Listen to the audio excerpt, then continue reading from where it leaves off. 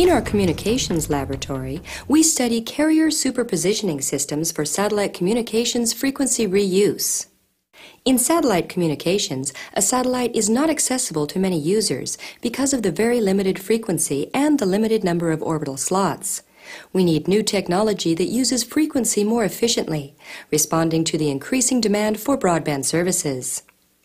Carrier superpositioning is a technology that improves remarkably the efficiency of frequency usage by superposing simultaneous outgoing and incoming signals in the same frequency band in a two-way satellite communications. It is crucial in this system, however, to remove interference from the received signals. We still face considerable difficulty in developing an interference canceller. In our laboratory, we invented a new algorithm that enables very precise distance measurement between a satellite and an Earth station, and we verified that a high-performance interference canceller is available.